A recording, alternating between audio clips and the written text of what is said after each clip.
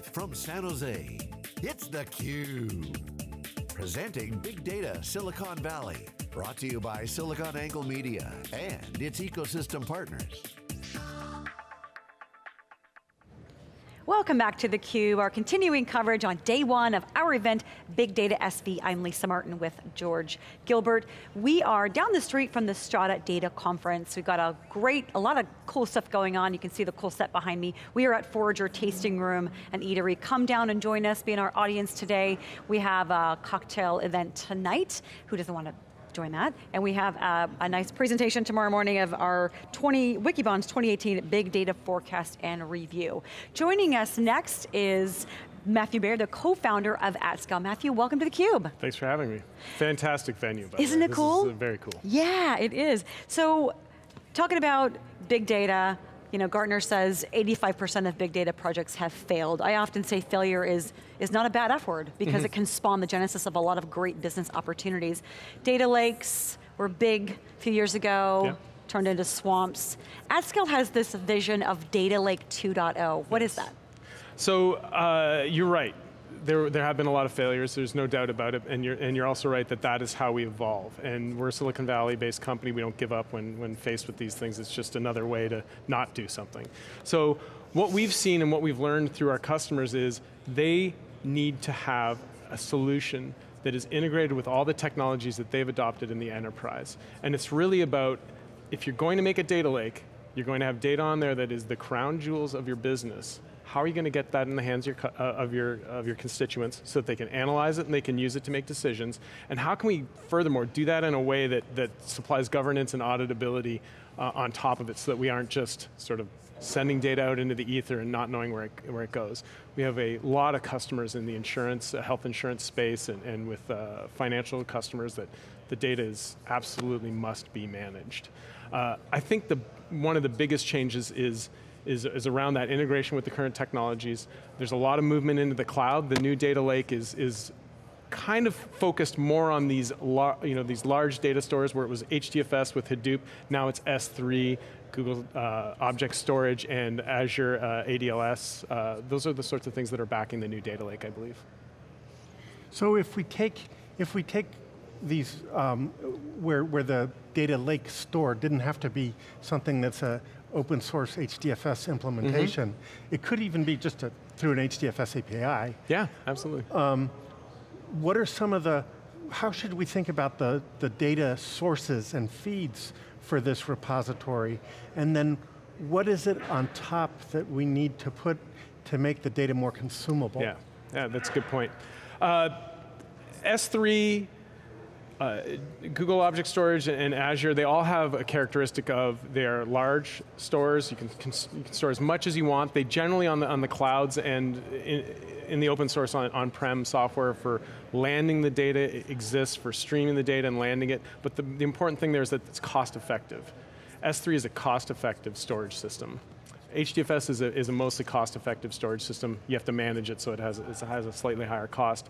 But the advice has been, get it to the place you're going to store it. Store it in a unified format. You get a halo effect when you have a unified format, and I think the industry is coalescing around, I'd probably say Parquet is in the lead right now, but once Parquet can be read by, let's take Amazon for instance, can be read by Athena, can be read by Redshift Spectrum, it can be read by their EMR. Now you have this halo effect where your data is always there, always available to be consumed by a tool or a technology that can then deliver to your end users. So when we talk about Parquet, we're talking about a columnar sort of serialization format. Yes. But there's more on top of that needs to be layered so that you can, as we were talking about earlier, combine the experience of a data warehouse and the curated data access where there's guardrails and it's simple versus sort of the Wild West, but where I capture everything in a data lake. How do you bring those two together?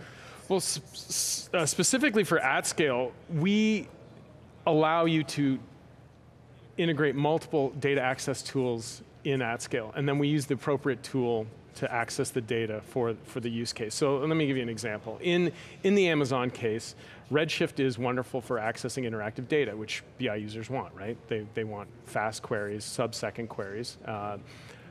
They don't want to pay to have all the raw data necessarily stored in Redshift, because that's pretty expensive. So they have this Redshift Spectrum, it's sitting in S3, that's cost effective.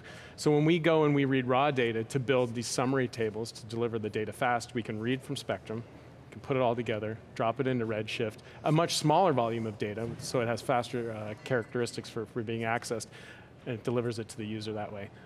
We do that in Hadoop when we access via Hive for building aggregate tables, but Spark or Impala is a much faster interactive engine, so we use those. So it's about, as I step back and look at this, I think the Data Lake 2.0 from a technical perspective is about abstraction.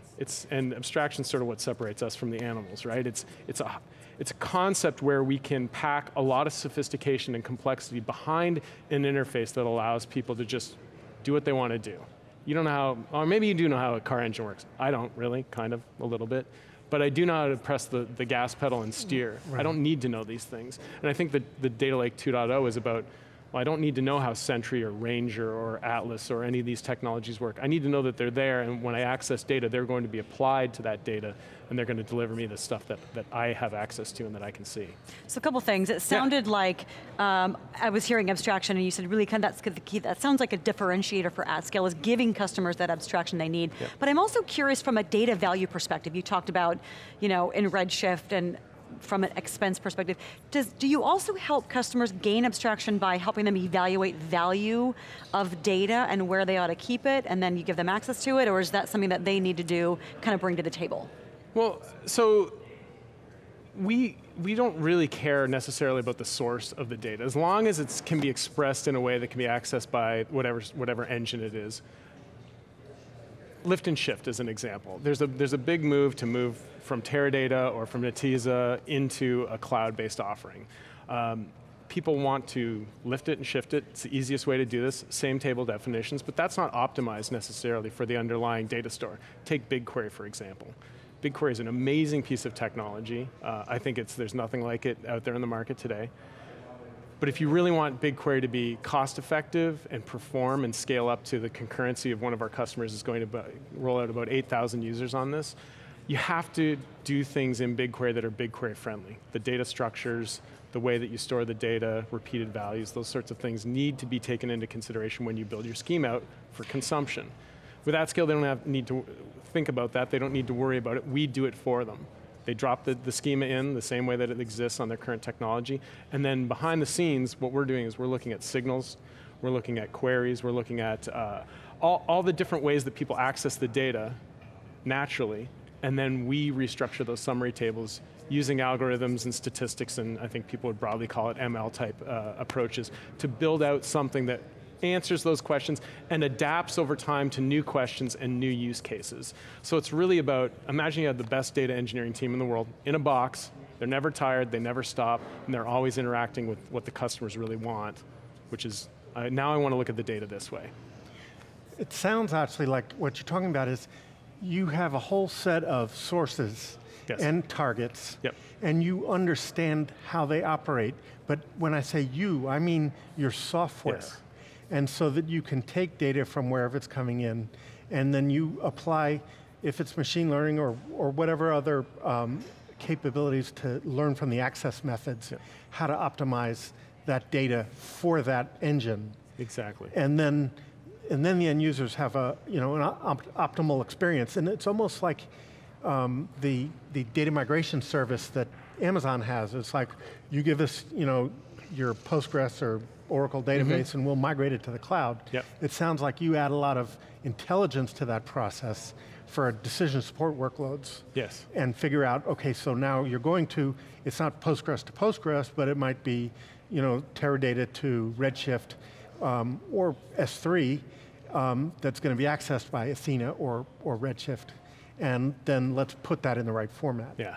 I think you sort of hit something that we've noticed is very powerful, which is if you can set up, and we've done this with a number of customers, if you can set up the abstraction layer that is AtScale on your on-prem data, literally in say hours. You can move it into the cloud. I mean, obviously you have to write the detail to move it in the cloud, but once it's in the cloud, you take the same AtScale instance, you repoint it at that new data source, and it works. We've done that with multiple customers, and it's fast and effective, and it lets you actually try out things that you may not have had the agility to do before, because there's differences in how the SQL dialects work. There's differences in potentially how the schema might be built.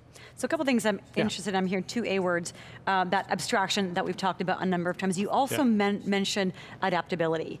So when you're talking with customers, what are some of the key business outcomes they need to drive where adaptability and abstraction are concerned?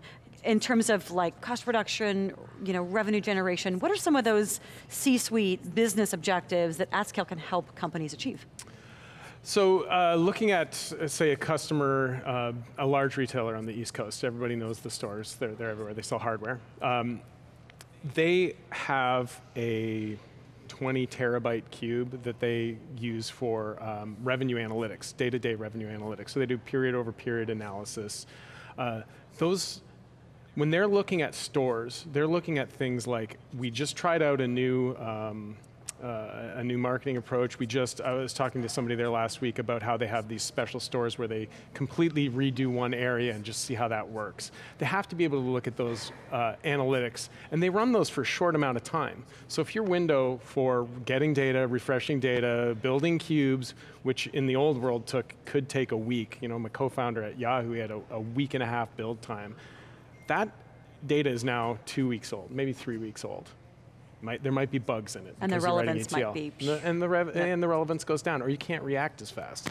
I've been at companies where speed is so important these days, and the new companies that are grasping data aggressively, putting it in somewhere where they can make decisions on it on a day-to-day basis, they're winning. And they're spending, I was at a company that was spending about $3 million on pay-per-click data a month. If you can't get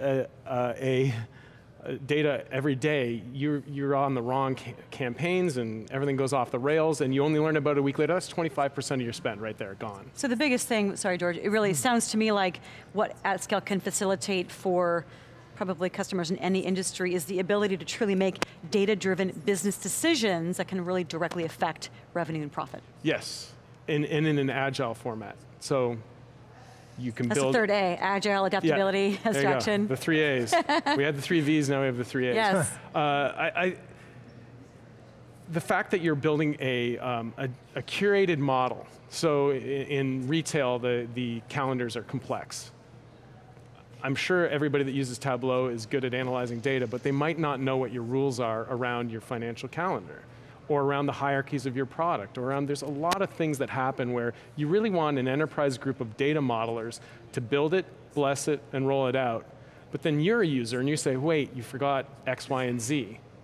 I don't want to wait a week. I don't want to wait 2 weeks, 3 weeks, a month, maybe more. I want that data to be available in the model sort of like an hour later, because that's what I get with Tableau today. And that's where we've taken the two approaches of enterprise analytics and sort of self-service and tried to create a scenario where you kind of get the best of both worlds. So we know that sort of an implication of what you're telling us is that insights are perishable, and sort of latency is becoming more and more critical. How do you plan to work with streaming data, where you've got historical archive, but you've got fresh data coming in. Yeah. And sort of, but that fresh could mean a variety of things. Yeah. Tell us what some of those scenarios look like. Absolutely. I think there's two approaches to this problem, and I'm seeing both used in practice, and I'm not exactly sure, although I have some theories on which one's going to win. So in one case, you are streaming everything into sort of like I talked about, this data lake, S3, and you're putting it in a format like Parquet, and then people are accessing it. The other way is access the data where it is. Maybe it's already in, this is a common BI scenario. You have a big data store, and then you have a dimensional data store, right? Like Oracle has your customers, Hadoop has machine data about those customers accessing on their mobile devices or something. If there was some way to access those data without having to move the Oracle stuff into the big data store, that's a federation story that I think we've talked about in the Bay Area for a long time, or around the world for a long time. I think we're getting closer to understanding how we can do that in practice and have it be tenable. You don't move the big data around, you move the small data around. For data coming in from outside sources, that's probably a little bit more difficult, but it is kind of a degenerate version of the same story. I would say that streaming is gaining a lot of momentum, and with what we do, we're always mapping, because of the governance piece that we built into the product, we're always mapping where did the data come from, where did it land, and how did we use it to build summary tables? So if we build 5 summary tables, because we're answering different types of questions, we still need to know that it goes back to this piece of data, which has these security constraints and these audit requirements. And we always track it back to that, and we always apply those to our derived data. So when you're accessing this automatically ETL'd summary tables, it just works the way it is. So I think that there are 2 ways that this is going to expand. And I'm excited about federation because I think it's actually the time has come. I'm also excited about streaming. I think they can serve 2 different use cases, and I don't actually know what the answer will be for, because I've seen both at customers. It's some of the biggest customers we have. Right. Well, Matthew, thank you so much for stopping by, and 4 A's, AtScale, can facilitate yes, abstraction, adaptability, and agility. Yes. Hashtag 4 A's. I don't even want credit for that. Oh, wow. I'm going to get 5 more followers, I know. There you go. There you go. We want to thank you for watching theCUBE. I'm Lisa Martin. We are live in San Jose at our event, Big Data SV. I'm with George Gilbert. Stick around. We will be right back with our next guest after a short break.